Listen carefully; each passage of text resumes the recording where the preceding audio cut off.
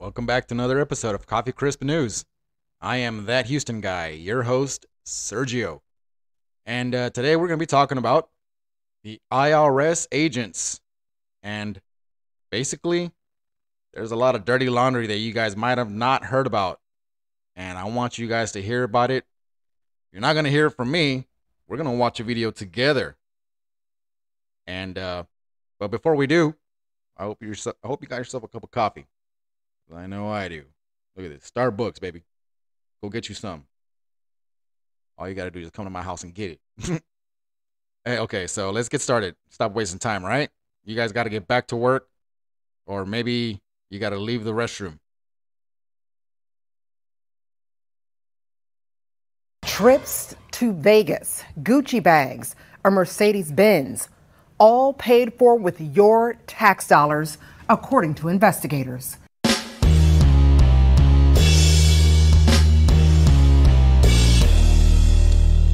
How's everybody doing? My name is Anthony Brian Logan, and today we got to talk about several IRS agents down in Memphis, Tennessee, who stole over $1 million in COVID relief money.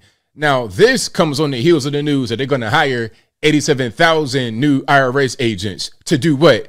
To steal some more money, to not give my money back from my tax return. I mean, What's going on here? Now, where did the money go? What did they spend the money on? Was it stocks and bonds? Was it real estate? Was it a high yield savings account? Was it Bitcoin? Anything like that? No.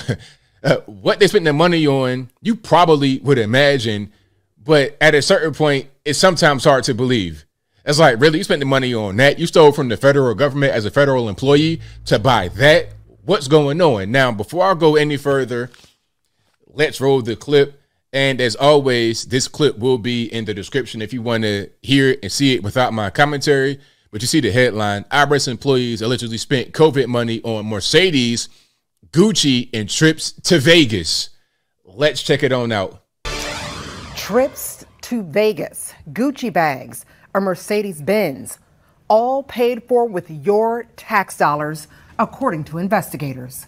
Good evening, everyone, and thank you so much for joining us. I'm Darcy Thomas. And I'm Daniel Wilkerson. Daryl Green has the night off. The Paycheck Protection Program, or PPP, and economic injury disaster loans were aimed at helping people and businesses get back on their feet during COVID-19. But federal prosecutors say that 5 IRS employees in Memphis pocketed hundreds of thousands of dollars for themselves.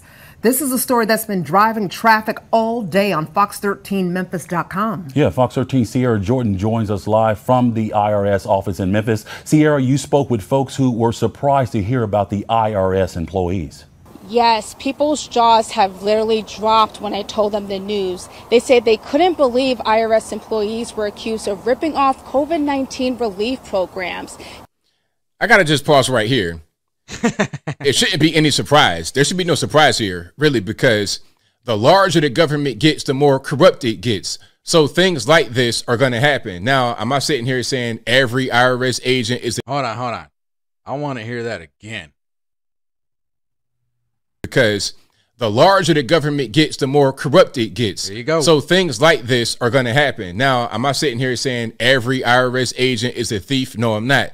But the larger the government gets, the more control they have, the more they're going to do stuff like steal. Now, I did speak to a few people who didn't want to be on camera, but they did say, as a community, we need to do better. During COVID-19, PPP and EIDL were designed to help business owners and people meet their financial obligations. But federal prosecutors say 5 Memphis IRS employees took advantage of the pandemic relief programs. According to court documents by the Department of Justice, the current or former IRS employees embezzled thousands of dollars in COVID relief money and spent the money on cars, designer items, and trips to Las Vegas. See, that's evil.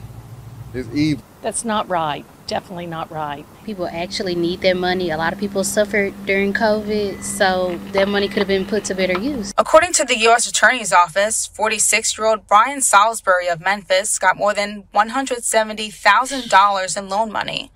Prosecutors say he used it to buy a Mercedes and put money in a personal investment account. 38-year-old Courtney. Okay, so he didn't invest his money. Okay, that's one thing he did. But the Mercedes-Benz, the big, crazy, hey, I sell drugs car, that might have been a bad idea.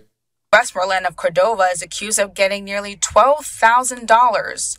Investigators say she used it on manicures, luxury clothing, and massages. 35-year-old Fatina Hewitt of Olive Branch allegedly got almost $29,000 in loans. The U.S. attorney says the money paid for Gucci clothing and a trip to Las Vegas. 27-year-old Roderick DeMarco White II of Memphis reportedly got more than $66,000. That money allegedly went towards personal items, including a Gucci satchel. 56-year-old. Let's pause right quick. Now, I covered this in my live stream last night. Shout out to you if you were there and watching. But a Gucci satchel is not a man purse. So you're risking your freedom over a purse, sir? Was it worth it, really? And then the other girl, 12 bands, $12,000 on your nails and what else? A trip to Vegas or some other kind of just, clothes, online shopping, really? You're risking your freedom over online shopping and getting your nails done? How dumb is that? If you're going to risk your freedom, maybe even your life, maybe you should go to a little bit of a higher, a level. Get out the country. You think if you only steal 12,000, it's not gonna make a difference? If you steal 1 red cent from the federales. Anyways, that's Anthony Brian Logan. You guys can look for him on YouTube. Like and subscribe to that guy. He's great. Go like and subscribe to Jimmy Dore. Matter of fact, like and subscribe to my channel too. Why not? Hey, I'm from Houston. And if you're from Houston, support the guy from Houston, right? Or not, whatever you want to do. I'm not asking you for any money. I could, but I'm not.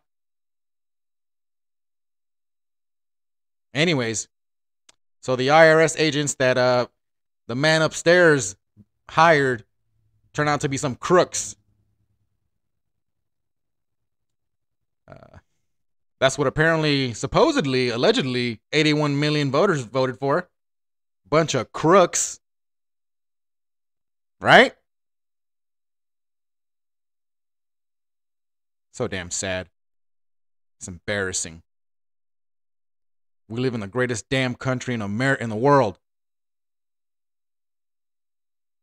And this is what we get. This is what we deserve. Like, comment, subscribe. I'm getting angry. And I probably should leave. Anyways, as always, keep it crispy. Hasta luego.